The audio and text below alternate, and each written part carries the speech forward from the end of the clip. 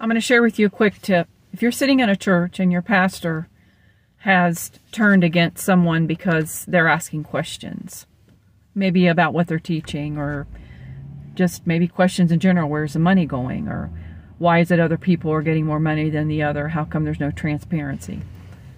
The worst thing that you can sit under as a church where a pastor, and I've seen this time and time again, where a pastor will say that they have a right to curse that person in the name of Jesus, or to tell them that they are cursed because they have left that building. And that is not Christianity.